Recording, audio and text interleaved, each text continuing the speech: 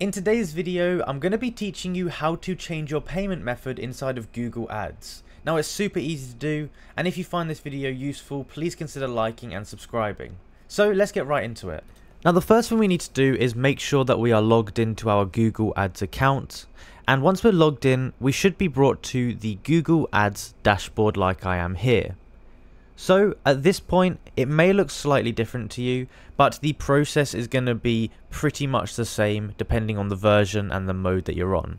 So once you're logged in, what you need to go ahead and do is you need to go to the left hand side. It might be at the top, it just depends. And you need to go down to where it says billing.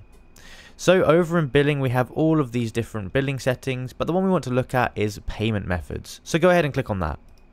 Once inside of here, you'll be able to see your current billing method, and you can go ahead and change it or edit it or even remove it or even add a backup. So what you want to do is go to where it says other payment methods, click on add payment method here. This is going to give you two different options. You can either add a credit or debit card, or you can add a bank account. It's really up to you which one you choose. I'm going to click on this one here, and then from here it's going to ask me for my card number, my expiry date and my CVV, and I can go ahead from here and press on the save button, and that should add it as another payment method. Now if you want to change to that as your primary method, you can go ahead and do that, and you can also remove your current card, and that will make the other one a primary method, so that's where the money will come out to begin with. But it's really as simple as that to go ahead and add your payment methods, and you can add as many as you want.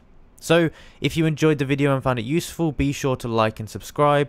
Comment down below that it helped you out, and let me know if there's any other videos you'd like me to make about Google Ads or anything else in particular. Thank you for watching, and I'll see you in the next one.